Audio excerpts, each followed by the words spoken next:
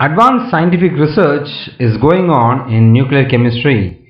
So this is time for us to talk about nuclear chemistry.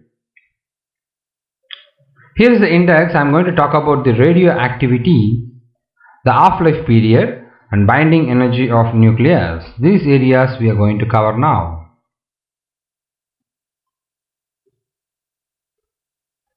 So before start thinking about the radioactivity, we should understand about the rays available in radioactivity.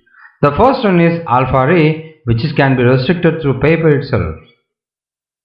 Whereas we got the beta ray, which is able to penetrate paper, but it is stopped by aluminium. And there is another advanced ray, that's gamma ray or photons. So now this ray can penetrate paper, aluminium also, but it can be stopped by lead. And we are going to talk about the half-life period. Half-life period is used to calculate the age of an element or an object.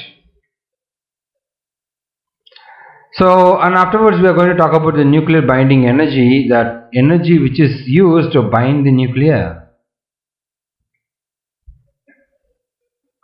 So nuclear chemistry, it is a subfield of chemistry dealing with radioactivity, nuclear processes such as nuclear transmutations and nuclear properties.